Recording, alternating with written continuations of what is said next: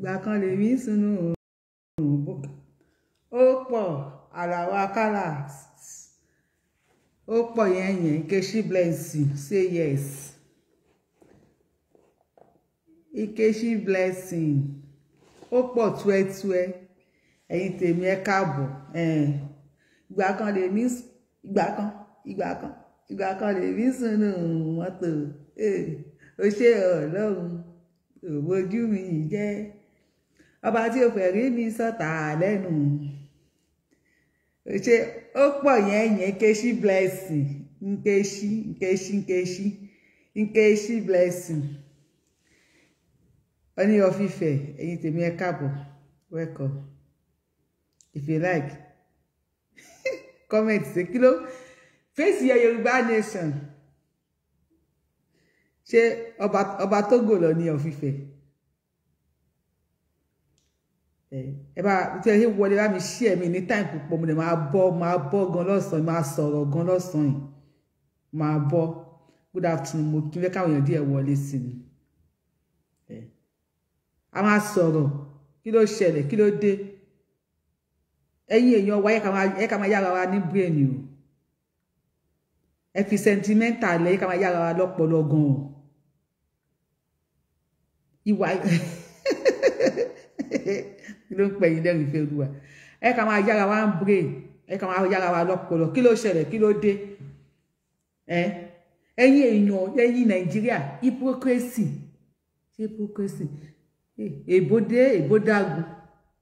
èbó dágun lọ́wọ́ mi lọ́sàn yìí èbó English sí àgbákò ní tiẹ̀ tí ìwọlé ní stars alakọ Mrs. Monserrat Alakọ ẹ ṣe pẹ̀lú stars yín o ọwọ́ yẹn a máa lọ sókè àbòdí ní tolókun àbòdí ní tọlọ́sà kò ṣáṣá múra ò kí ń gbẹ àpò yín ò ní gbẹ ẹ̀sìn thank you so much English dágun lọ́sàn yìí sọ èbó pọ̀ mo kó èbó wa ni igilarity èbó mo kó dání wa ni èmi nìkan kọ́ ni mo wá èmi àti èbó la wá lọ́sàn yìí èmi àti èbó mo kó English wa ni kí lẹ fi mi pè Yorubawuyi professor doctor Yorubawuyi ó pọ̀ àlàwọ̀ kálà ìgbà kan làwa wọ́n mọ owó stature mo ti get stature mi padà lẹ́pa lọ́mọ mo ti wálẹ̀ gan mo ti di 13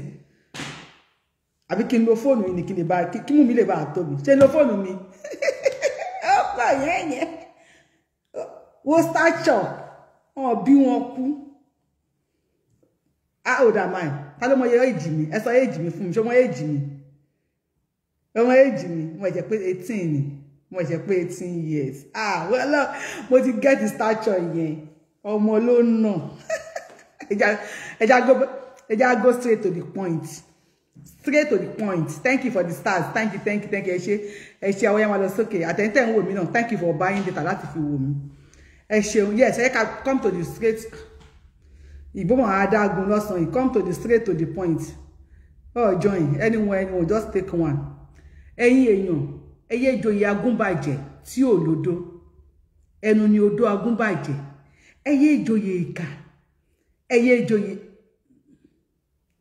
who say I be 52 call 51 million ni you look me like this you dey call me say I don't reach 50 me mo yẹ pé 18 last month ni 52 call jẹ́ wọ́n tó kọ 52 yẹn náà lè já wọn alábòsí àwọn ará àdúgbò mi thank you you said you look pretty yẹ má dáwọn lóò 52 call mi 52 máa rí báyìí 52 máa rí bí ṣe rí ṣé 52 máa rí báyìí mo ṣe pé 18 àlàrà àkàlà aláyàkàndá ni mi God create me ẹ̀rí ọlá amẹ̀bọ̀ yìnyíndì ẹ má dá lóhùn o ta ni 52 èmi 18 mo yẹ ìbẹ́lẹ̀ ṣe wáyẹ́kì mi ni you are just doing you know the exercise wey I do before all this fat come down you know serious come join me do the exercise see wetin I dey chop fruits for me to get the body 18. God bless you. I'm just 18. God bless you. You can't join me. They shop fruits. Ẹ jẹ́ a sọ̀rọ̀. Ẹ má ṣàwàdà. Ẹ jẹ́ ká sọ̀rọ̀. Going too soon. Eriola, show ara ẹ. Mi ní bẹ́ẹ̀ sọ wọ́n pè mí àti ẹ. A máa kó lórí show. A máa kó lórí show máa pè mí àti ẹ. So ẹ ká sọ̀rọ̀ Nkechi Blessing. Ẹ má fi sentiment. Ẹ má fi mú Nkechi Blessing. Nkechi Blessing, I am here to commend you for your courage. You are a courageous lady. Alágbára ni ẹ́. Ẹni tó ní ọpọlọ ni ẹ́. Obìnrin tó yẹ kí máa fi tọrọ obìnrin ni ẹ́. Nkechi Blessing, bàbá Ooni ń fẹ́ ìyàwó. Wọ́n fẹ́ ìyàwó. Ta ni ilé Ọlọ́run? Ẹ̀yin alábòsí, ṣé ilé Ọlọ́run yín ni? Azumi pé mi ò tí fọkọ. Mo de bàbá Ooni wọ́n tẹ́ àtẹ̀kalẹ̀. Bàbá Ooni na fine boy. Àbí na fine man, àbí na ẹ ṣá máa mú wá he jẹ́. Ooni na fine man. Money dey, owó wà, everything wà. Ooni de la àwọn fẹ́ kílẹ̀ Yorùbá kó gbòòrò, kó fẹ́, kó tóbi. Ooni kọ́ la kọ́kọ́, Ọba Solomon, ìyàwó mélòó ló ní? Bí a 700. Ale ńkọ́. Ale bí 1 million. So Ooni ò tí ṣètò Ọba Solomon. Ooni dẹ̀ ti rí pé obìnrin tó wà ń tà sìn, obìnrin tó wà ń tà pọ̀ ju ọkùnrin tó wà ń tà lọ. Ooni is trying to help. Owó wà ńlẹ̀. Owó dey grand. Ooni is trying to help. Láti kó àwọn obìnrin kó lórí títì. Ọ̀nà máa fẹ́ mẹ́sàn. Ó dà pọ̀ mélòó náà ti fẹ́ ń ṣe bóyá méje. Anike, ẹ bá mi tẹ love and like button, ẹ jọ̀ọ́. Nkechi Blessing came out. Ó ní Ooni, I am waiting for my turn. Ẹ dákun, àgbákò ni wo ni Nkechi Blessing ṣe ń bẹ̀ yẹn. What has Nkechi Blessing ṣe done? What has Nkechi Blessing done to deserve táwọn yóò ṣe ń pè ní olóṣó láàfin? Why are they calling her olóṣó láàfin? The same reason, hypocrisy tẹ́ ń lò yìí ló ń jẹ́ kí àwọn obìnrin máa lélẹ̀. Nigerians, you see everything from the negative side. Kiri positive side. If Nkechi can be bold enough láti toast Ooni, what is new there? I know who they call Yorubawuyi. I know most of our lessons they will get. Yeah, we are Africans, we are Nigerians, and so if we are Nigerians, ṣé Ooni kí lélẹ̀. Ẹ lọ sí hospital tó máa bí ọmọ mẹ́wàá, ọkùnrin máa jẹ́ 7, àbí obìnrin máa jẹ́ 7 àbí 8, ọkùnrin máa jẹ́ 2. Yet a ní kí Nkechi Blessing kó má approach Ooni, kó má toast Ooni. Ṣé kí Nkechi Blessing lélẹ̀. Ní kí n sún ni o, ní kí n sún ni tó lọ sí ìwọ̀n kó tó dé tó fi lọ bẹ́ẹ̀ ni. Ẹ bá mi tẹ love and like button, ẹ jọ̀ọ́ bá mi tẹ love and like button lórí show yìí. Ṣé kí Nkechi Blessing kó lélẹ̀ ni? You want her to lélẹ̀? Ara bó ṣe ń ba yá. Ẹ jọ̀ọ́ ẹ dẹ̀ ṣàánú ajé, má bínú, ẹ já sọ̀rọ̀, ẹ jẹ́ ká òótọ́ ọ̀rọ̀ làwa máa sọ lórí ìkànnì Yorubawuyi. Wàhálà òótọ́ ni máa bá yín sọ. Lórí ìkànnì Yorubawuyi tẹ́ wà yìí. Òótọ́ ọ̀rọ̀ nìkan, I say nothing than òótọ́. You want Ọlọ́run ọba, mo dẹ̀ fẹ́ sọ̀rọ̀ lé ni mo fẹ́ bọ́. Ṣé fẹ́ kí Nkechi Blessing kó lélẹ̀ ni? Ìkànnì yín. This is the way tẹ́ fi rún ayé àwọn obìnrin. Most obìnrin ti ya wèrè. Most àwọn obìnrin tẹ́ máa ń títí tó ya wèrè yẹn. Gbogbo ọkọ ló ṣògùn owó. Gbogbo ọkọ lọmọ yahoo lò. Most wọn ìrònú pé wọn ò ní ọkọ.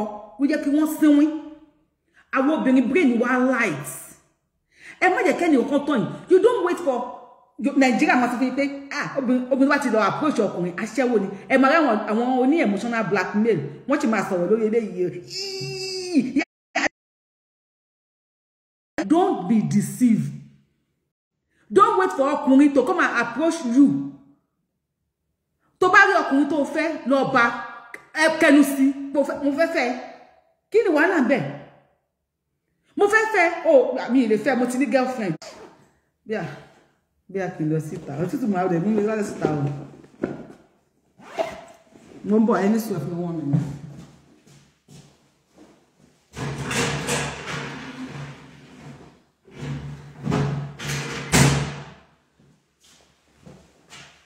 ibi tí mo wà yìí network yẹn ń lọ jẹ́ kí n lọ màá máa lọ síta báyìí màá máa sọ wọ́n dẹ̀ máa lọ síta ṣé ẹ fẹ́ báyé Nkechi Blessing jẹ́ ni ẹ fẹ́ kó lọ́kọ kí ni problem tẹ́ ni kí ni wàhálà tó ń ṣe yín kí ni ìdààmú yín ẹ̀ ń pè lólóṣó láàfin tani ìyá ẹ̀ jẹ́ fẹ́ jì nígbà tẹ́ ń bú Nkechi Blessing gbogbo ẹ̀ tẹ́ ń bú Nkechi Blessing tani ìyá ẹ̀ tí ẹ̀ tó jẹ́ fájì nínú yín you just love to molest people. Mo bọ̀ mo lọ síta bí tí mo wà yẹn network yẹn fún mi ní fọ́kọ̀.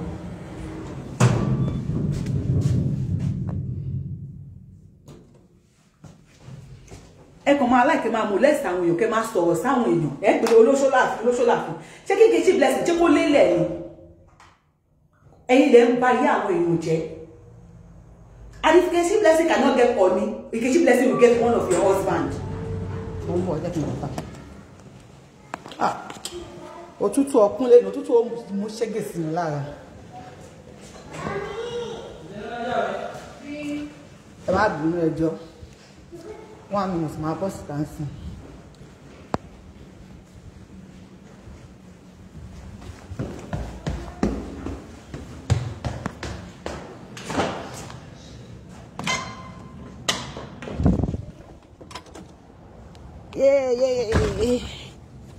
Mi ẹni sùúrù ẹ pé mo ń sáré mi fẹ́ waste data yín. Yeah. Let me just stay right here. Network no jẹ́ kí ṣe nule. If you guys are saying Nkechi Blessing olóṣó láàfin, who are you? Ta lẹ́yìn? Why think Nkechi Blessing le kẹnu Ọọ̀ni of Ifẹ̀?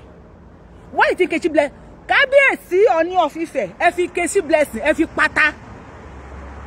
The only help tí kábíyèsí lè ṣe tí Ọọ̀ni of Ifẹ̀ lè ṣe ni pé ẹ béèrè lọ́wọ́ àwọn rúmọlẹ̀. Ẹ béèrè lọ́wọ́ àwọn ifá àbí ọwọ́ kí lè ti máa béèrè pé sọ́mọ yìí sọ́mọ tó gbásìkì ni. Miss Josephine ẹ ṣé o àrẹ́jà fún mi star ni ẹ ṣé God bless you. Ẹ béèrè pé sọ́mọ yìí sọ́mọ tó gbásìkì ni. Tó bá ti jẹ́ pé ọmọ tó gbásìkì ni kábíyèsí Ọọ̀ni please help Nkechi Blessing. This shows you ipe Nkechi Blessing Ọlọ́run ló ń dààmú Ọlọ́run tó wò Nkechi Blessing kò kí ń ṣe ajákájá. There are some ladies you see outside there tí ẹ máa ń bú wọn pé aṣẹ́wó ni kò gbé ilé ọkọ. Most of them fẹ́ ilé ọkọ. We are seeing Nkechi Blessing pẹ̀lẹ́ nìkan ẹ̀ sí ẹ̀ àtúntì pé pẹ̀lẹ́ nìkan ẹ̀ sí ẹ̀. This is to tell you pé Nkechi Blessing fẹ́ gbé ilé ọkọ. Àmọ́ orí ló ń dààmú Ọlọ́run tó wò Nkechi Blessing. Ọlọ́run tó wò Nkechi Blessing kò kí ń ṣe ajákájá. She might want to stay with a man tí ìṣẹ̀dá ń tì káàkiri. Àbí ẹ̀yin mọ̀ pé wọ́n pa nǹkan kíní kan ní ìṣẹ̀dá. Wọ́n pe kíní kan ní orí. Wàhálà ìfi wá sí ẹ bá mi share video ẹ bá mi tẹ love and like button please. Ẹ bá mi because fíwàsì yẹn ó ti ọlápẹ́ bí network yẹn ṣe tẹ̀lé ó jẹ́ kí fíwàsì yẹn láwọn èèyàn ní ẹ bá mi share video yìí. Káwọn èèyàn lè bá a rí because network yẹn ló fà tó fi hang ó ti hang báyìí. Ó dẹ̀ dùn mí. Ọlọ́run ló ń dààmú Ọlọ́run orí ló ń dààmú Ọlọ́run tó wò Nkechi Blessing. Nkechi Blessing ò kí ń ṣe ajákájá for her to be bold and have courage enough láti bọ́ síta pé kábíyèsí ẹ fẹ́ mi. Kábíyèsí ẹ bá mi tẹ love and like button kíkíní lè jáde. Ó ti hang ẹ bá mi tẹ love and like button kó lè jáde. Kábíyèsí ẹ fi mi ṣaya. Ó tún wá ó sọ lórí ó ní kábíyèsí I'm waiting for my turn. Ó sọ títí lórí internet ó tún wá lọ sí ààfin kábíyèsí ní Ilé Ifẹ̀. Ṣé Nkechi Blessing ò fine ni? Ẹ̀yin lẹ jẹ́ kí most àwọn obìnrin pẹ̀lú wàhálà ẹ̀sìn yín wàhálà yín Chris agúnbàjẹ́ òlódó ẹnu ni odó agúnbàjẹ́. Agúnbàjẹ́ lẹ̀ ń ṣe ní Nkechi Blessing ní òṣè lè rí olóṣó láàfin ta ni ìyá ẹ̀ jẹ́ fájì. Ọmọ tí ìyá ẹ̀ bá jẹ́ fájì kó pe Nkechi ní olóṣó láàfin even láyé Jésù. Wọ́n lẹ́ni tí ó bá ṣe wẹ́ẹ̀rí ni wọ́n kọ́kọ́ ju òkúta. Why tẹ́ ń pè ní olóṣó láàfin? Àìmọye obìnrin ló fẹ́ dúró ní ọkọ. Àìmọye obìnrin lórí ọkùnrin tó hùn. Ṣùgbọ́n pípẹ́ máa ní culture wa kò gbà kọ́. There are limits to culture. There must be some limits. there must be some lines. Ẹ kò máa jẹ́ káwọn èèyàn máa most of the tó ń ja wèrè lẹ́nìí. Ẹ kò jẹ́ káwọn èèyàn máa love life, ẹ ṣé, God bless you. Ẹ kò jẹ́ káwọn èèyàn máa ja wèrè ní. Most of the tó pọ̀ ní títì, yahoo kan ló lò. Ẹ̀yin online, ẹlẹ́sìn àgbákò. Ẹ̀yin lẹ lò wọ́n. Ẹ̀yin online culture wàhálà, ẹ̀yin lẹ lò wọ́n. Kábíyèsí Ọọ̀ni, Nkechi ní back. Fùrọ̀ wà ń bẹ̀, fùrọ̀ gidi. When Nkechi was showing us Dido, gbogbo yín lẹ̀ ń bu Nkechi pé ó ń show Dido.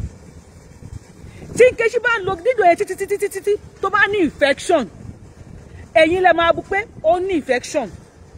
Now kò fẹ́ Dido mọ́, kò fẹ́ infection mọ́, ó fẹ́ kí Ọọ̀ni máa gbọ́ṣẹ́ òun. I don't even know bóyá ẹ rò pé Nkechi lè máa bọ̀ tàpọ̀ bẹ́ẹ̀ fẹ́ Ọọ̀ni. And Nkechi lè máa jí Ọọ̀ni jẹ lábẹ́lẹ̀. The same kan náà ni. Tọ́ni bá fẹ́ wọlé, Ọọ̀ni máa gbọ́ Nkechi ni.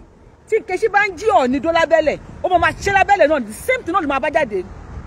For her to be bold and courage enough láti bọ́ sọ pé kábíyèsí ẹ fẹ́ mi. Ṣé kò yẹ kẹ́ applaud ẹ̀? Ẹ wá ń pè ní olóṣó láàfin. Ọlọ́run, there are some ladies, ẹ wo, ẹ lọ kọ́ dẹ̀ dáadáa o. Gbẹ̀tẹ̀ máa ń bú àwọn obìnrin lórí show, àtọ́ ń bú Fúnkẹ́ Akíndélé náà. I am not campaigning for Fúnkẹ́ Akíndélé. But àwọn tí wọ́n máa fi marital status bú obìnrin.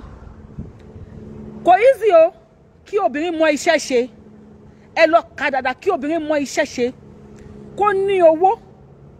Kó jẹ́ akíkanjú. Ẹ lọ kó 200 wọn kalẹ̀. Méjì ló máa lórí ọkọ. Ẹ lọ kó 200 obìnrin tó mọ iṣẹ́ ṣe kalẹ̀. Méjì nínú wọn ló máa lórí ọkọ. Wọn ò kí lórí ọkọ. Ẹ kò easy láti yàn pé ni. Yes, you are here mocking her, calling her olóṣó láàfin. Ọọ̀ni máa gbé kinní kan, whatever. Ṣé virgin ni Ọọ̀ni ni? Kábíyèsí Ọ̀jájàgàn ò kì í ṣe virgin. Ìgbà míì inú kòkò dúdú, ẹ̀kọ́ funfun máa ti ń jáde. Ọmọbìnrin àdúgbò yín tó ń kọ ọkọ káàkiri tí ò sí nílé ọkọ, tí wọ́n ń pè lólóṣó yẹn. Tí ọwọ́ ọkùnrin tó mọ obìnrin tọ́jú bá tẹ̀, wàá mọ̀ pé kò kì í ṣe olóṣó. Orí ló dààmú Ọlọ́run tó wẹ̀. Ọlọ́run tó wẹ̀ ò kì í ṣe ajákájá. There are some ladies there outside tí wọ́n rí ọkùnrin tó wù wọ́n láti fẹ́, ṣùgbọ́n torí ẹnu àgbákò yín, torí ẹnu pé kí lẹ fẹ́ sọ ni wọn ò ṣe lè ṣe. Tẹ́ bá gbé tẹ́ kí size kí n ṣe creation blessing lórí Facebook tẹ́ ń bu eléṣẹ́ láàfin kíní kan láàfin. Mama, after you criticize Nkechi Blessing, last Nkechi Blessing ò ní dógi. Last ọmọ tó bí nínú Nkechi Blessing, tọ́wọ́ Nkechi Blessing bá tẹ̀ ohun lọ ni.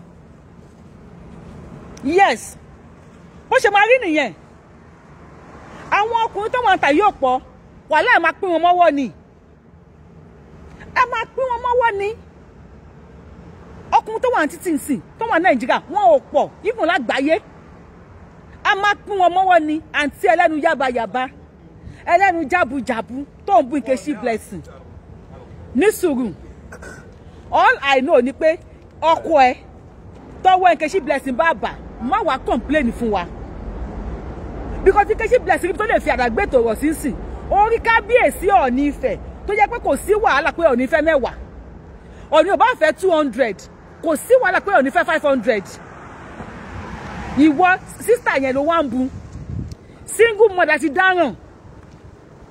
Tẹ́nìkan bá ti lọ sílé ọkọ tó bá ti kọ̀. Ní Nàìjíríà, single mother ó ti dágun, ó gbọ́dọ̀ fẹ́ ọkọ mi mọ́. Nkechi wá fẹ́ ọkọ yín o. Ọọ̀ni of Ifẹ̀, olórí ọba aládé ló lóun fẹ́. Ó ní kábíyèsí, ó ní ẹ fi mí kí làwọn kábíyèsí máa ṣe, má fi yàn jẹ ayé. Ó ní ẹ fi mí jẹ ayé.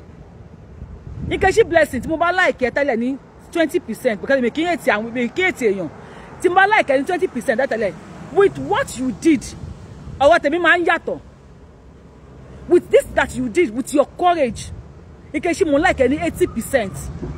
For you coming out pé ẹ fẹ́ mi, kábíyèsí ẹ fẹ́ mi. This is to tell you pé Nkechi Blessing, Ọlọ́run ló ń dààmú ajá, Ọlọ́run tó wò kì í ṣajákájá. This is to tell you pé ó fẹ́ ọkọ. Ó fẹ́ dúró nílé ọkọ. Àti gbọ́ ẹni tó pọ́n lọ́dọ̀ fẹ́ra àwọn tó jọ jà.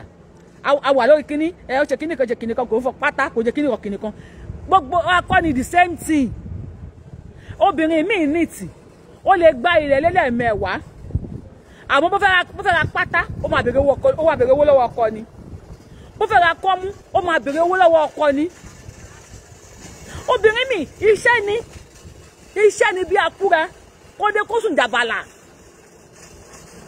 gbogbo ara mama níta tí mama help ara wa àjọ mama manage ara wa ni why time bu Nkechi Blessing mo say time bu Nkechi Blessing yẹn wàláì ọkọ yín wo comment yín o Ọlọ́run ọba mo búra fún yín mo say time bu Nkechi Blessing ọkọ yín wo comment yín ó ń retí lọ́tí Nkechi Blessing máa fún yín lésì pé olóòṣì kíníkan àwa tàpù ẹ̀ actress Nkechi Blessing Nkechi Blessing lọ́kọ yín ó sì máa padà fẹ́ lé yín tẹ́ bá fẹ́ kú kẹ́ lọ kú o àwọn tí wọ́n ṣe marriage kíníkan marriage institution marriage campaign marriage kíníkan wọn ò kí ń sọ fún yín wọn ò kí ń sọ dédé fún yín pé àìmọye obìnrin ló wà tí ṣe pé kí ló wọ́n ti ní mental disorder nípa ọ̀rọ̀ ọkùnrin gbogbo obìnrin kọ́ ni ò fẹ́ gbélé ọkọ gbogbo obìnrin kọ́ ni kò fẹ́ sí nílé ọkọ 80% obìnrin ló fẹ́ gbélé ọkọ ìgbé tó bá wà lọ́kọ tó máa fẹ́ ń kọ́ àwọn kan tó máa tàn sí ok ẹ̀ka ti bí ìṣáná kíyèsí oògùn kí ló mú Nkechi Blessing tó ń lo dídò kí ẹ fún mi lẹ́sìn ọkọ ẹ̀yin tẹ́ ń bú Nkechi Blessing ọkọ yín mú sí yín ohun kọ́mẹ̀ntì yín kí ló mú Nkechi Blessing tó ń lo dídò tó bá jẹ́ olóṣó kò ní ìdí dídò tí Nkechi Blessing bá jẹ́ aṣẹ́wó tẹ̀ ṣe ń pè kò ní ìdí ẹ̀ ọkùnrin tó máa wà lọ́wọ́ àtó mẹ́fà ṣé ìgbẹ́ tó wà lẹ́yìn yẹn ẹ̀yin ọ̀rẹ́ ẹ̀rù tó wà lẹ́yìn yẹn pathfinder ó tún kọ́lé ó ní mọ́tò ó ní iṣẹ́ tó ń ṣe ó ń sọ̀rọ̀ ó ń ṣe influencer ó ń act irú àwọn Nkechi Blessing yẹn ẹ lọ wò wọ́n dáadáa ẹ lọ wo most wọn dáadáa bá mi share fídíò ó hang ẹ lọ wo most wọn àwọn Nkechi Blessing yẹn dáadáa wọ́n ń wálé ọkọ kan tó máa jókòó sí Nkechi Blessing fẹ́ ra ọkọ ó nígbà tí mo sọ̀rọ̀ Lizzy Anjorin àwọn èèyàn ní mo ní Lizzy alájà Lizzy ẹ máa ra ọkọ fẹ́ ni àwọn fans Lizzy kan wá bú mi ó ní olóòbù ṣé ò tí ì bú bẹ́ẹ̀ yẹn alájà Lizzy mọ̀ pé mi ò ṣe tó bá pẹ́ alájà Lizzy bá já tó máa tó súnmọ́ àfa àwọn afọ́ máa sọ fún pé ìwú máa yẹ òbú ẹ̀ and alhamdulillah pé àwọn èèyàn máa bú yín padà kò bú mi kò sọ́mọ̀ pé òótọ́ ni mo sọ àwa obìnrin kan wà tó yẹ pé a máa ra ọkọ fẹ́ ni lọ bèrè lọ́wọ́ àwọn tó bá ní ìmọ̀ dáadáa pásítọ̀ ni àáfàá ni oníṣẹ̀ṣe ni lọ bí wọ́n á sọ fún pé àwa obìnrin kan wà tó yẹ pé látọ̀ ọ̀run ta ti ń bọ̀ a mú ọkọ wa àfi sísàlẹ̀ àpótí tábà ti pé ọkọ wa ní obìnrin míì ọkùnrin mẹ́wàá ló máa jàlé lórí gbogbo wọn fẹ́ fẹ́ sílé wàláhì ó lè má fàáyìn àwọn èèyàn máa sọ pé mo ti fi ọkọ tẹ́lẹ̀ àpótí látọ̀ ọ̀run wá àwa obìnrin kan nìyẹn àwa obìnrin kan wà tó yẹ pé tó bá sì ń fẹ́ 15 kò mọ́ ṣe ni tó bá sì ń fẹ́ 20 fẹ́sà Mr. Jubilee kò mọ́ ṣe ni bó ṣe wà nìyẹn àwa obìnrin kan wà tó pé a máa ra ọkọ fẹ́ ni má jẹ́ kí wọ́n tún ẹ̀ tó bá wà ní set àwọn tó máa ra ọkọ fẹ́ má jẹ́ kí wọ́n tún ẹ̀ wá ra ọkọ fẹ́ ni Nkechi fẹ́ ra Ooni fẹ́ ni no matter owó tí Ooni lè ní Nkechi fẹ́ ra Ooni fẹ́ ni irú wọn náà máa wọlé ọkọ náà máa wà submissive ọkùnrin tó bá mọ subhanallah ẹ̀yin ọkùnrin ẹ kí n já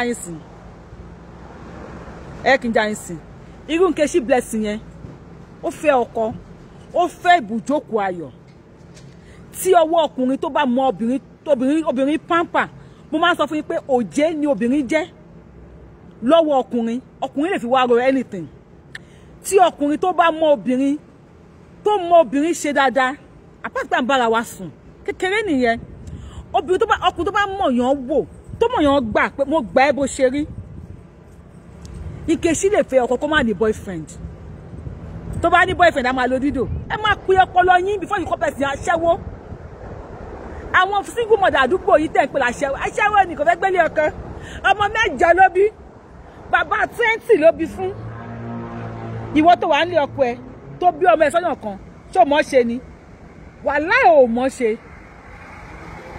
ó mọ̀ ṣe Ọlọ́run gbà fún ẹ lọ́wọ́lọ́wọ́ ni. There are a lot of single mothers outside there tó yẹ pé a ti kọ́ wípé wọ́n máa ra ọkọ fẹ́ ni wọ́n wá rí ọkùnrin tó wù wọ́n ọkùnrin yẹn ò wọ́bi tí wọ́n wà àwọn ò lè lọ bá ọkùnrin yẹn pé excuse me mo like kì í ṣe lè jẹ́ boyfriend mi. Walk up to man má jẹ́ kó fi kíní kan má jẹ́ kó fi kíní kan tó ẹ jẹ emotional blackmail religion kíní ẹ má jẹ́ kó fi tàn yín jẹ. Tó bá ti ń lé 40 wá padà run lé ni. If you are 40, 50, ó bá padà run lé ni. And nobody will come to you again. Ilé obìnrin ò kí pẹ́ ṣú. Ilé obìnrin kò kí pẹ́ ṣú. Most of our single mothers outside there, they want hear me, Buki, you can come after the show. They want to talk to man, but won't see you. Because you will say Nigerian culture, African culture, Yoruba culture, Yoruba culture, back, you have your life to live. You will only live where, not Yoruba culture, only live where. You will only live. Walk up, obirin, don't expect man to come to you every time. If men don't come to you, go to them. Tell him, excuse me. I could never take any working con. But they like you. Shall the boyfriend me? I bet Tiniyawo. Mo Tiniyawo. Okay. I'm sorry about that. Jeko ya didn't come on song takpe. You come and approach me. What is my level of understanding? Go to men. Don't wait. Getting your own 4 minutes sleepless nights. Go to men. If I am not married, if I see a community more like, I will go to him. Tell him. If one now she don't buy in Nigeria, you always for Baba Sikira for what belly. Need genuinely. That is nonsense. Nibibi. Obìnrin máa pe ọkọ pé jẹ́ ká lọ hotel. Ọkọ lé wá gbé ọkọ lé wá book hotel. 1 week level lo sanwó mú káàdì ẹ jáde sanwó. Gbé ọkọ ẹ jáde lọ ṣe shopping fún ọkọ ẹ. Ìwọ àti boyfriend yẹn lọ sí supermarket ẹ wá ra gbogbo nǹkan ẹ shop tán. You are waiting for him to pay. Your card ẹ síta. Pay before he bring his card. I do that. Èmi máa ń ṣe. Bring out your card. So what? Why are you waiting for your husband, your boyfriend to pay for everything? The same way that you are brainwashed, you always wait for man to come out and say, you will let her do. If you believe Queen nobody show you see Queen láti kanu sóbìnrin ayé àwọn mama wa nìyẹn ayé àwọn mama wa ni ojúṣe láti kanu sóbìnrin ayé ta wà yìí sí if ọkùnrin don't come to you go to ọkùnrin ó ti brainwash yín ọkọ ló gbọ́dọ̀ fowó ọbẹ̀ sílẹ̀ why tọkọ gbọ́dọ̀ fowó ọbẹ̀ sílẹ̀ why must it be pé ọkọ ẹni gbọ́dọ̀ fowó ọbẹ̀ sílẹ̀ why not you. Mo fẹ́ ṣe birthday. Ọkọ mi gbọ́dọ̀ fún mi. Why are you waiting for your ọkọ to give you nǹkan birthday? Nígbà tí ọkọ ẹ ṣe birthday, kí ni wọ́n rà fún? Say yes, say yes, say yes. Tell your boyfriend. Tó bá gbé ring olóṣì sí ẹ lọ́wọ́ 5 years, 4 years, it's your engagement ring. Tell him you are not the lord of the ring. Engagement ring wà lọ́wọ́ ẹ, lọ ra marriage ring. Ó ti ṣe kan. Ó ti engagement ring fẹ́, ó lọ ra marriage ring. Will you marry me? If he refuses to tell you, will you marry me? Tell him, will you marry me? Tell him, will you marry me? Leave in case blessing. Kábíyèsí Ọọ̀ni of Ifẹ̀. Ẹ bá mi share video yìí. Ẹ tẹ́ bá mọ̀ Ọba Ọ̀jájá Ọọ̀ni of Ifẹ̀. Kábíyèsí. Wàláì. Ẹ bá wa gbé Ifá janlẹ̀. Please, Kábíyèsí, do this. Do this for God's sake. Mi ò fi Keshi bẹ̀ yín o, but ẹ gbé Ifá janlẹ̀. Tí ẹsẹ̀ Keshi bá máa dá ní ààfin. This is the way most of ọkùnrin tí ẹ ń lose destiny helper yín because she's a single mother. Because people tell you pé aṣẹ́wó ni. Aṣẹ́wó no ti lọ sílé ọkọ kan rí o, ó ti ṣe kíni kan rí o, ọmọ kan mẹ́ta ló fẹ́ ta ni ìyá ẹ̀jẹ̀ fájì nínú yín. Before you will tell Nkechi Blessing pé aṣẹ́wó ni, ṣé fẹ́ jì ní ìyá tiẹ̀. Ìyá mi mọ̀ sá, akíṣe Lord of the Ring náà, ṣé fẹ́ jì ní ìyá tiẹ̀. Before you will say this, kábíyèsí, ẹ pé àwọn onífá yín, àwọn ajífá ọba. Nkechi ti gbá rẹ̀ wá bá yín láàfin.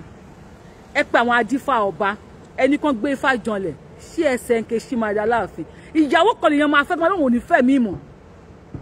Wàláhì tàláhì small bilal asilawa tó bá gun orí obìnrin mi contract tó ti ní láti 50 years ago tí o bá gun obìnrin mi small bilal asilawa wọ́n máa fi contract wá ẹ káàkiri ni ó lè jẹ́ single mother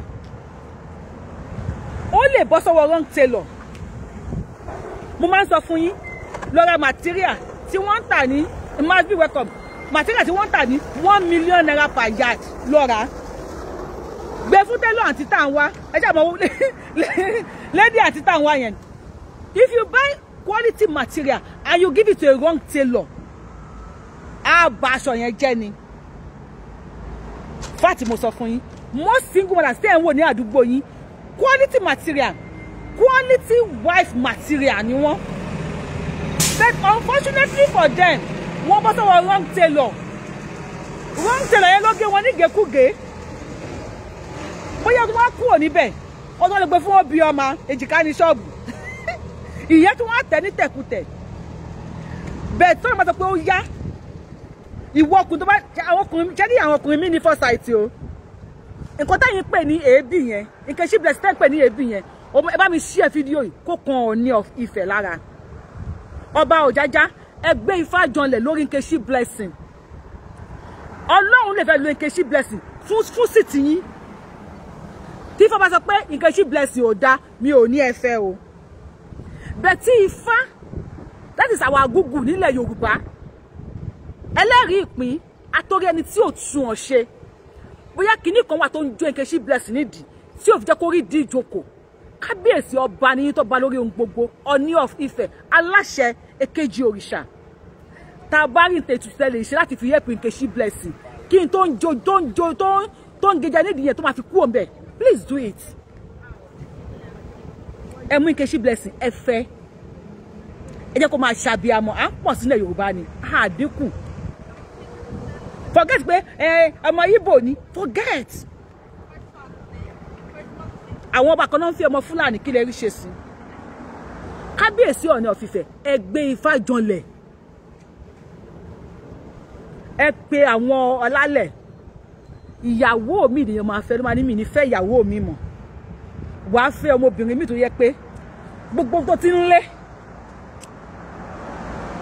láti bẹ̀rẹ̀ ayé ẹ̀ wà láàmájúṣe ni boyfriend and girlfriend mi àwọn obìnrin kan wà tí wọ́n jẹ́ ẹyinjú Elédùmarè àwọn obìnrin kan wà tí wọ́n jẹ́ àṣàyàn Elédùmarè àwọn obìnrin kan tó pé wọ́n jẹ́ èèyàn tó pé Ọlọ́run Elédùmarè ó ní ìfẹ́ sí either you like am either you no like am ìjọ tó bá kí ẹ kàn lọ pàdé nínú street ọ̀rẹ́ àì báwo ni ẹ káàsán kíníkan wo ìjọ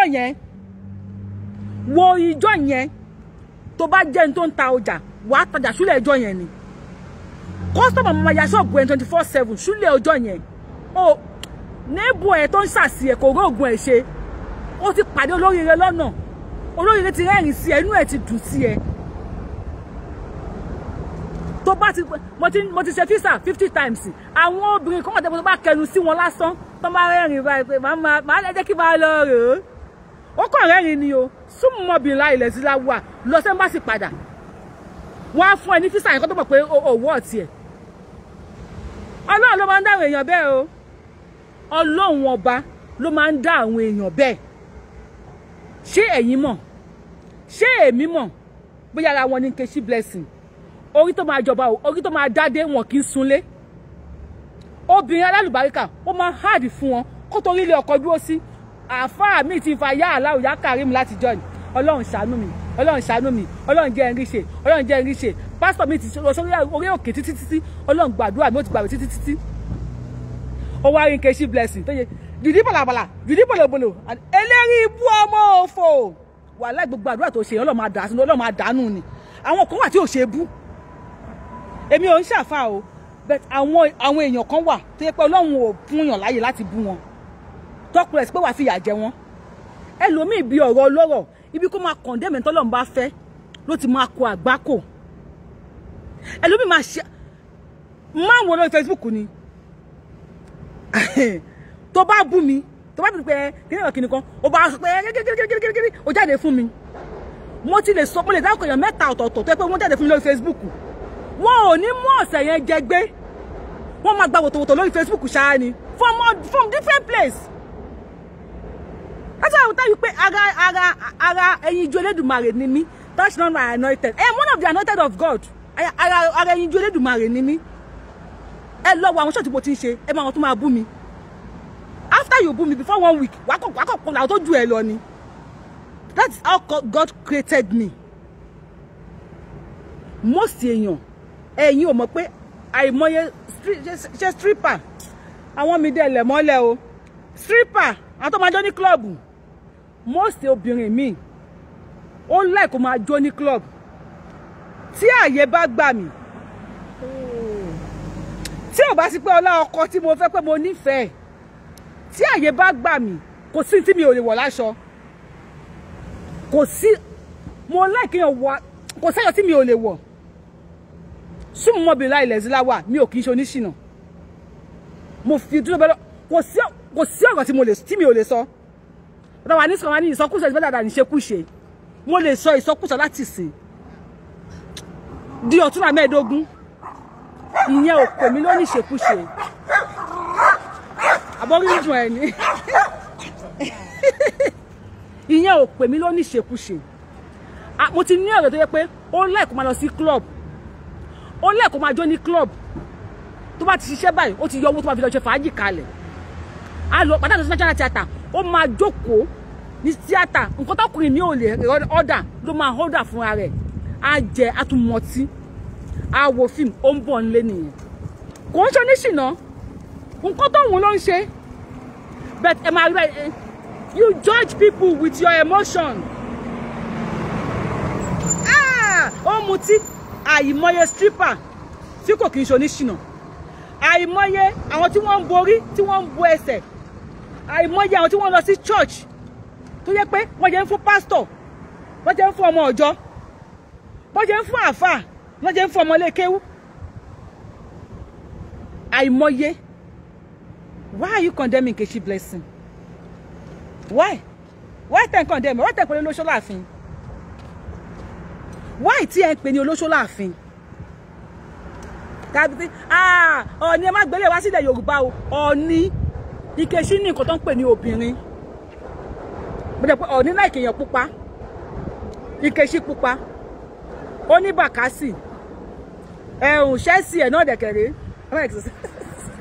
Mo máa sọ kúsọ. Chelsea Nkechi Blessing kò pọ̀ jù. Bàkásì wà bí bákà wà ń bẹ̀. Ọ̀ọ̀ni Nkechi Blessing tó máa jẹ́ ìyàwó dáadáa ní ààfin. Do this. For God's sake, ẹ fẹ́ Nkechi Blessing.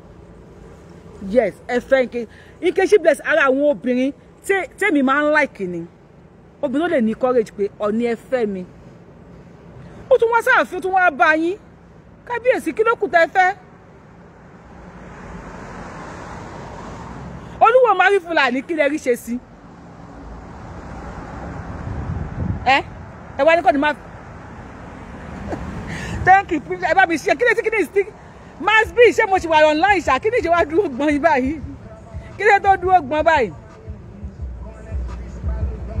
God bless you kí tó dúró Ọ̀ọ̀ni ẹ fẹ́ Nkechi Blessing ẹ fẹ́ subhanallah so ìkànnì yín o ohun ẹ̀kọ́ mo dárí nẹ́tíwọ̀kì yẹn ni ẹ wá gbà mí ni wọ́n ní sọ yín ẹ̀kọ́ ẹ wá gbà mí nẹ́tíwọ̀kì ni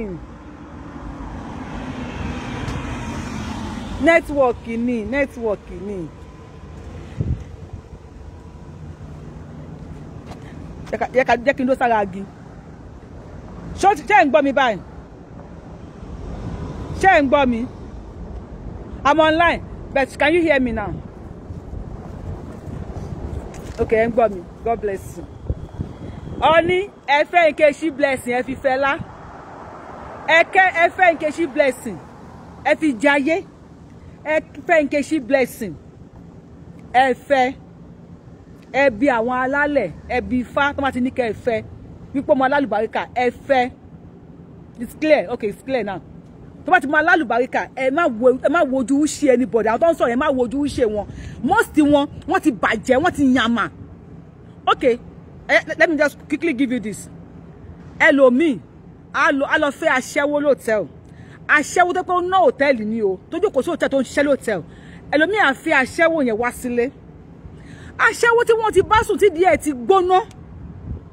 Tó yẹ pé ọkùnrin 6 mẹ́jọ ló ń bá sùn lójoojúmọ́. Ìdí ẹ̀ ti gbóná ó ti láta. Ẹlòmíì á lọ fẹ́ wálé. Tó bá ti wọlé báyìí, á calm down. Ó máa calm down, orí ẹ̀ máa pé. Ipe mi fẹ́ padà sí ibi tí mo ti ń bọ̀.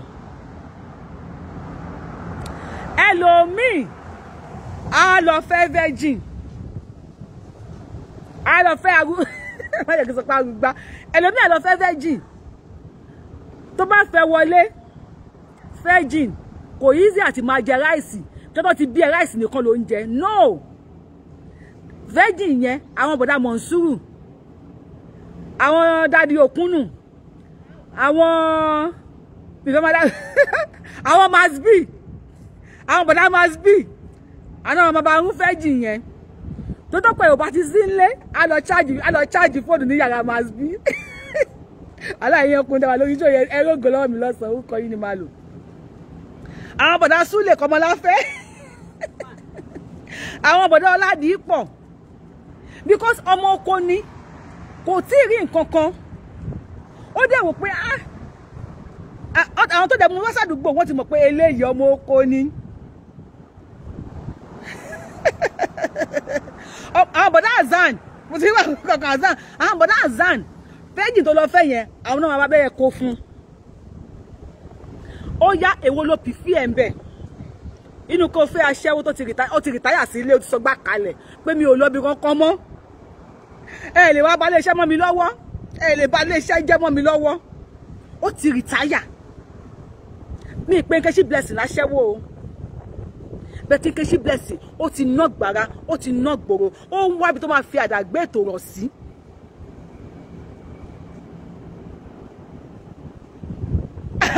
Ẹ̀yin lọ́dọ̀ kọ ìtẹ̀lẹ̀ di icon èmi lọ́dọ̀ kọ ìtẹ̀lẹ̀ o. Ó ń wá bí tó máa fi àdàgbé ètò rọ̀ sí. Ìjọ ti ẹ̀ka lọ síbi tíátà. Tíátà ti sọ pé Nkechi Blessing aṣẹ́wó ni. Ọ̀dọ́ kan ni oníṣèdí bọ̀làbàlà, oníṣèdí bòlòbòlò lórí íńtánẹ́ẹ̀tì. Oní tíátà mélòó ló ti bọ́ ta? Ṣáà ń gbọ́ tó sọ pé kíní kan ti dó kíní. Oní tíátà mélòó ló ti bọ́ ta pé àwọn ti bá Nkechi Blessing sùn. Ẹlòmíì ó fojú jọ ẹkùn ni. Kò kí fi ń pẹran jẹ. Obìnrin míì ó lè sọ̀sọ́kùsọ látẹ̀ní dọ̀la. Obìnrin míì ṣèdí bọ̀làbàlà kò síjọ́ tí ò lè jó láti èní dọ̀la. Àmọ́ kò kí ń ṣe oníṣìnà. Tó pé Nkechi Blessing máa ń borí nísìn. Àwọn adájọ́ orí Facebook àwọn sàlámù aláìkùm sàlámù aláìkùm. Sàlámù aláìkùm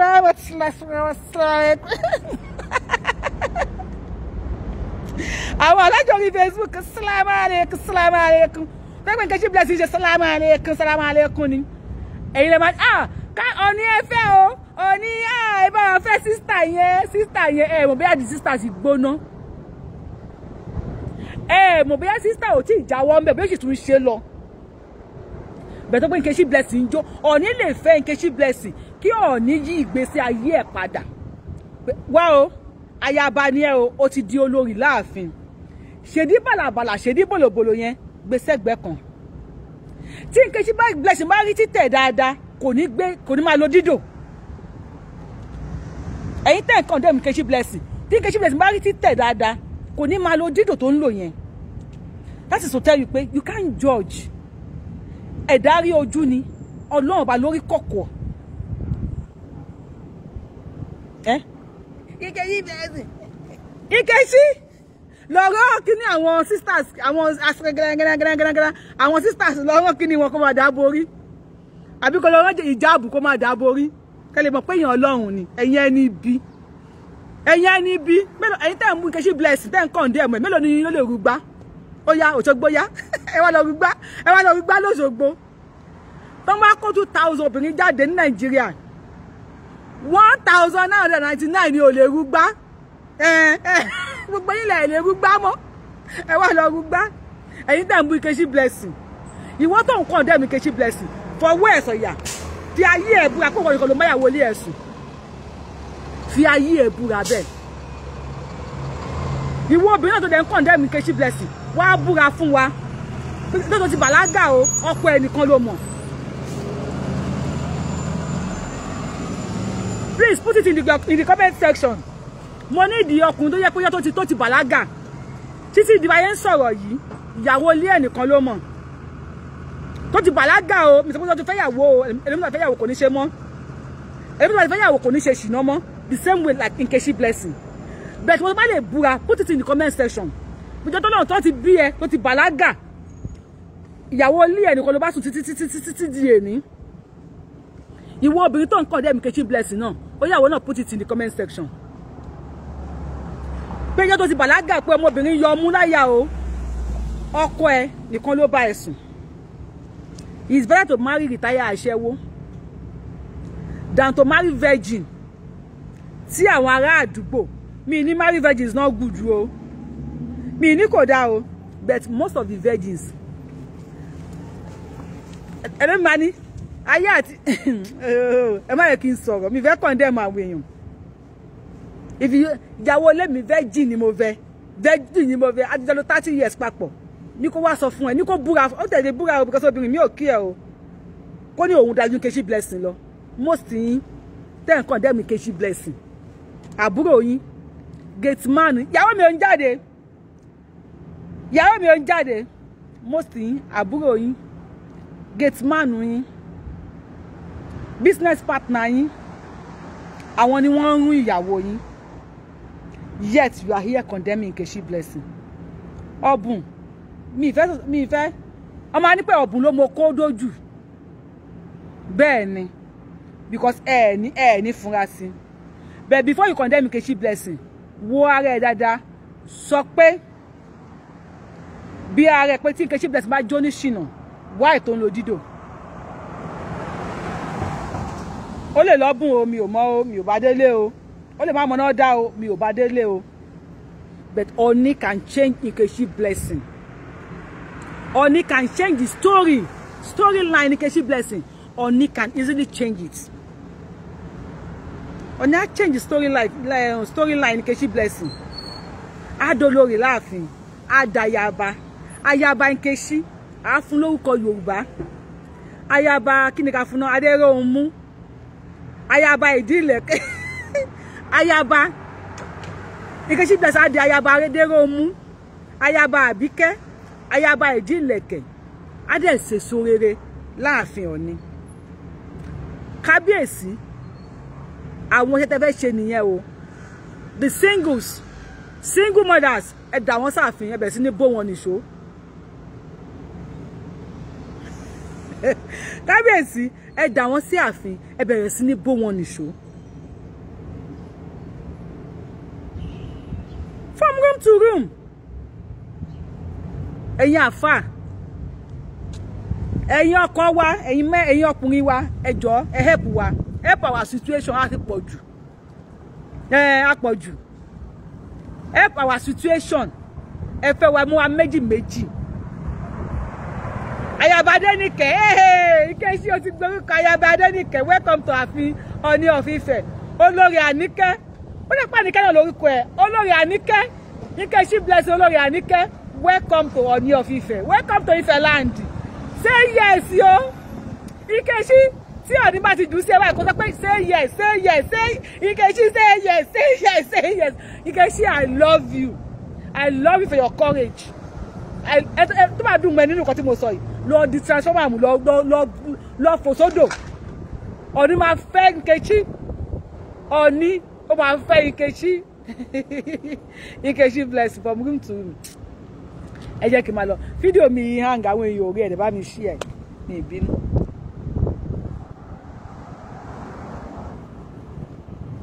ike ànábì ó lè pa àfa lẹ́yìn ẹ kó wa méjì méjì ẹ kó wa mẹ́ta mẹ́ta ẹ kó wa méjì méjì ẹ kó wa mẹ́ta mẹ́ta ẹ ṣe súnà ànábì lára wa a ti pọ̀ jù. Some guys still they do chakara because age was to take age in Nkechi Blessing. Take you want to Nkechi Blessing while life and approach your ọkùnrin. Yes. Yes. Ele obi o ki pa iṣu. Why the chakara? Àti pé King Abo, èmi náà mọ̀ wa tayin náà ń wù o, bí ó ti mọ̀ pé olójú kò mú o lọ ni yín. Bí olójú kò mú o lọ ni King Abo àbí abo ni yín àbí kíní kan. Ẹ dákun ẹ mú mọ́ síná ẹ mú sàlẹ̀ sàlásì ẹ mú mọ́ síná ẹ mú wa mọ́ síná ẹ ṣe ní mọ́ síná ẹ mọ́ mú wa ẹ mọ́ kó wa ẹ mọ́ rọ́ wa dáńdáwì ẹ kó wa dáńdá ẹ kó wa méjì méjì mẹ́ta mẹ́ta ẹ rọ́ wa sílé ẹ ṣàánú wa káyé rìn kiri títì ẹ má ìka àwọn ní motivational speaker báyé yín jẹ́. Mr. Ṣẹ́gun, God bless you. Oya ma lọ sókè o. Ẹ mọ̀ ẹ̀ka wo ni motivational speaker àgbákò kí wọ́n ba ayé yín jẹ́ tó bá rí ọkùnrin tó wùn ẹ̀ kọ ẹnu sí. Kọ ẹnu sí. Bí ṣó níyàwó àti ọ̀pọ̀ wọn ní. Olórí omíyalé, omíyalé ti kọ̀ mí sílẹ̀. Ọmọ orí omíyalé ti kọ̀ mí sílẹ̀. Omíyalé ti mo ní kó fẹ́ mi. Orí omíyalé kọ̀ kó fẹ́ mi. Omíyalé ti máa gbá ẹ̀ mú. Omíyalé ti kọ̀ mí sílẹ̀ kó fẹ́ mi mọ́. Ẹ kó wa méjì méjì Ooni. Ẹ pẹ́ lórí 50. Ó dùn mí sí Nàìjíríà. Ọ̀lẹ́ ti bá wà Nàìjíríà Ooni ọ̀fífẹ́ ẹ ti gba àlejò. Àbá yọ ọkọ̀ Nkechi Blessing, àwa ti sign Nkechi Blessing. Mr. Ṣẹ́gun Akínnífẹ̀sí, I won't mind if you could agree to be mine. Oh, mo ti darúgbó. You just see, statue lẹ ń wò. You love her, even her character, God bless you. Èmi dẹ̀ wá ní ọkọ. I am married. At least, bàbá ní ká ní méjì. Ẹ má jẹ́ ká sọ̀rọ̀. Mi fẹ́ ká small. Omíyalé ni mo fẹ́.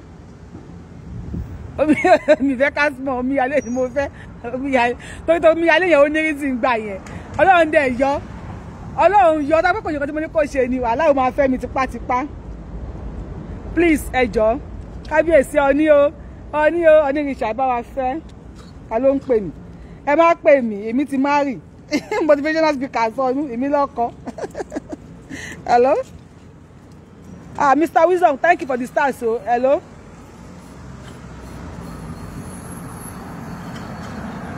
Mo wà program ìjà sọ̀rọ̀ later. You find it difficult to watch my program? Akànní Mustapha, kí ló dé? Why did you find it difficult to watch my program? Kí ni mo ṣe fún yín? Mr. Wisdom Ọlámilékan ẹ ṣé o. Star ṣá ń yapa ní motivational speaker sọnù. Ẹ má yẹ kan tán yìí. Ẹ má yẹ kan yí yín gúrúmù. If you see, obìnrin dá ọ lábòsí o. Wàhálà obìnrin ẹ ní àbòsí. You will say what man can do, woman can do better. What man can do, woman can do better. Man can approach ladies. Why can't ladies approach men? Can I allow my husband to marry another wife? Mr. Olajala. Hey. Ẹ̀dá tí ó gba kádàrá yóò sì gba kódóró.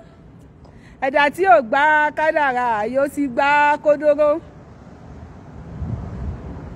Mr. Olajala, you say if I cannot allow my husband to marry another wife. Tí n bá ní kí ọkọ mi má fẹ́ ìyàwó mi. Torí mi fẹ́ kí ìyàwó mi yẹn bá mi nílé àbí kí má sọ. Tó bá fẹ́ tipátipá. Tí n bá kó jáde. Ẹ má gbọ́ o, Mr. Olajala, ẹ̀yin lè bẹ̀rẹ̀ question Mr. Olajala o. Tí ọkọ mi má fẹ́ ìyàwó, tí mo wá torí ẹ̀ tí mo kọ ọkọ mi sílẹ̀. Because my husband cheat on me. Ṣé máa dúró lásán mi ní súnmọ́kùnrin mọ́? Mo ń bẹ̀rẹ̀ Mr. Olajala. The network is bad. Wọ́n máa wá dé. Mr. Olajala, ṣé máa dá dúró mi ní súnmọ́kùnrin mọ́? I will leave my husband because he cheats on me. And I will go and cheat on another person's husband. Kò táwọn èèyàn kí ń rò nìyẹn o. Ó kọ́kọ́ ẹlẹ́ tó pọ́ fẹ́ yàwó lé ẹ. Ọkọ ọlọ́kọ mi ni wọ́n máa lọ yàn lálẹ́. ìwọ tó ti rìn tó ti yan fafafafa nínú ilé ẹ wọ́n wá dẹni tó máa hide sẹ́gbẹ́ ògiri kò sí ó fẹ́ kíyàwó ẹnìyẹn rí ẹ ìyá ló fi jẹ́ra ẹ ojoojúmọ́ tí mo bá ti ń jí láàárọ̀ máa wò pé one day àwọn fámìlì ọkọ mi máa kanlẹ̀kùn pé ìyá kínní mo dẹ̀ ti bá bọ̀dá mi sọ̀rọ̀ bọ̀dá mi mo ti ṣàlàyé fún wọn ò ní gbọ́ ni má bínú àwa ìyàwó dáadáa ni ẹlọ́dẹ̀dẹ̀ wa àwa bá ẹ sọ̀rọ̀ ni bọ̀dá wa ṣe mistake obìnrin kan ọwọ́ akọlù ọwọ́ afẹ́gbẹ́ gba lóyún bá dé. I always expect that every day ni mo máa expect mo dẹ̀ máa fi sínú ọ̀dọ̀ pẹ̀lú ọlọ́run ọba ẹni tí ọkọ mi máa fẹ́ tó máa kó àgbákò wá sínú ilé mi má jẹ́ ó fẹ́ àmọ́ tó máa fẹ́ tó jẹ́ pé ilé á máa dùn sí ọlọ́run jẹ́ ó pàdé ẹ̀ ọkọ ẹ̀ ń travel ó ń lọ ṣe seminar ó lè mọ̀ pé oníṣìnà lọ́kọ ẹ̀ mi ìsọwọ́ tó trust ọkọ ẹ̀ o tó o bá mọ̀ pé oníṣìnà lọ́kọ ẹ̀ ra condom sínú báàgì fún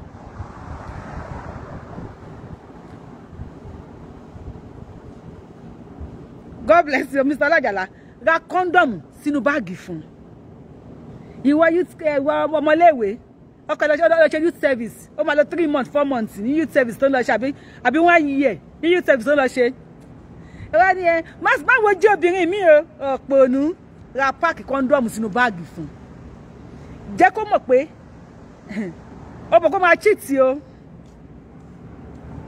àmọ́ wọ̀ fún ara ẹ̀ ó ti ṣiṣẹ́ yẹn lábẹ́lẹ̀. God bless you jàre ẹ wo ẹ jẹ́ kí n máa lọ approach ọkùnrin kẹnu sọ́kùnrin mo fẹ́ fẹ́ bọ̀dá ẹ wò wá ẹ jẹ́ máa lọ Ọọ̀ni abeg ẹ fẹ́ Nkechi blessing o ẹ fẹ́ Nkechi blessing o kábíyèsí olórí ọba aládé o kábíyèsí o olórí ládéládé o kábíyèsí olórí ládéládé o kábíyèsí o ẹ bá wa fẹ́ olórí Àníkẹ́ Nkechi blessing I love you see you later bye.